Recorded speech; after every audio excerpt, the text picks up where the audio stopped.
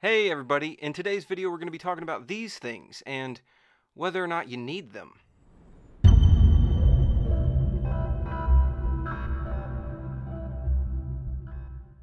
Okay, so to answer the question right off the bat, do you need Move controllers to get the full experience of Dreams? The answer is no, you don't. You can get just as much enjoyment out of Dreams with just the DualShock 4 as you could with the Move controllers, and you can do everything that you want to do. The only difference is it's going to take more time for certain things and not others. Let me explain.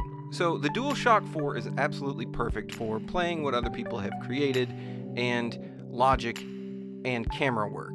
The way it moves and the way you control it is a lot more precise as far as framing a camera or just moving wires around. It's perfectly fine. The Move controllers, however, do add some sort of a time advantage when it comes to sculpting and painting. It's much more like the real world. You can get sort of feedback as to where you are in depth. It's a lot easier to move something precisely where you want it to be using Move controllers and not the DualShock 4. So to go back to the original question, do you need Move controllers? If you're focusing on playing and not creating, I would say absolutely not.